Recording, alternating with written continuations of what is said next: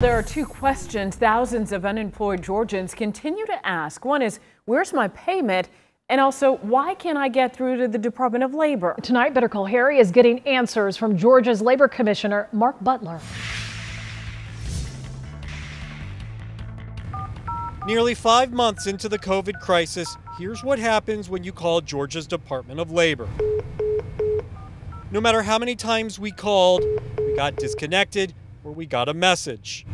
Sorry, is not available. It's hard to kind of wrap your brain around how large the issue is for us at Department of Labor. Labor Commissioner Mark Butler says it's a math problem. Even though claims have steadily dropped 10 straight weeks, he still doesn't have the staffing to handle the volume.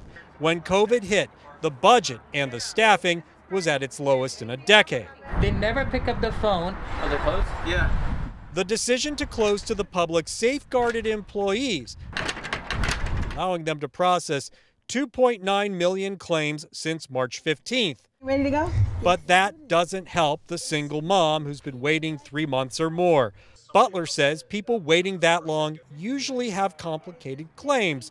Say back in February when things were normal, if something happened, maybe it was an unusual case that would happen maybe 5 times a month, where that person definitely had to get in touch with us to talk to a human being to get it fixed. That same type of situation now is happening 5,000 times a month.